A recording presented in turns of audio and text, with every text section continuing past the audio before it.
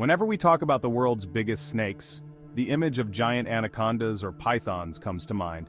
But what if I told you that centuries ago, Earth was home to an even larger and more fearsome snake? One that would make today's anacondas and pythons look like babies. Imagine a snake so massive that it could touch the clouds with its head. Meet Titanoboa, the colossal serpent.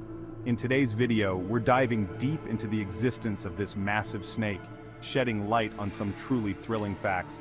Don't go anywhere, this video is set to give you chills. Titanoboas rise to dominance. Around 65 million years ago, when the dinosaurs went extinct, a gap was left in the food chain. Something had to rise to the top, and among the survivors were reptiles that evolved into some of the most dangerous creatures of that time. This was the age when the legendary Titanoboa emerged. Belonging to the same family as today's anacondas and pythons, Titanoboa was the world's largest snake, ruling the earth with its terrifying presence. The discovery of Titanoboa. In 2009, fossil evidence of Titanoboa was found in a coal mine in Colombia. At first, these fossils were mistaken for the remains of a giant crocodile, but as scientists examined them more closely, they realized these bones belonged to a massive snake, the largest ever to roam the earth. Size and strength of Titanoboa. So, how big was Titanoboa? The fossils suggest that Titanoboa could reach lengths of around 42 feet, or 13 meters, and weigh over 2,500 pounds, or 1,135 kilograms. To give you an idea, that's twice as long as today's largest anacondas and several times heavier.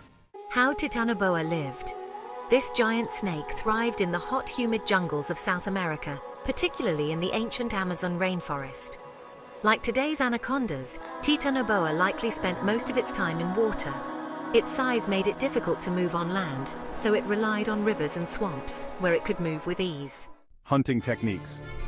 Being a constrictor, Titanoboa would hide in water or under dense plants, waiting to ambush its prey. Once a target came close, it would strike with incredible speed, wrapping its enormous body around its prey and squeezing with a force of about 400 pounds per square inch, enough to crush bones. Why did Titanoboa go extinct? Titanoboa thrived in warm climates, but over millions of years, Earth's temperature gradually dropped. As the climate cooled, Titanoboa couldn't survive the lower temperatures and eventually disappeared. However, with global temperatures rising again, some scientists speculate that such large reptiles could reappear someday. Imagine the return of Titanoboa. If creatures like Titanoboa were to come back, how would we react? Let me know your thoughts in the comments. If you enjoyed this video, don't forget to like, subscribe, and hit the bell icon to get our updates.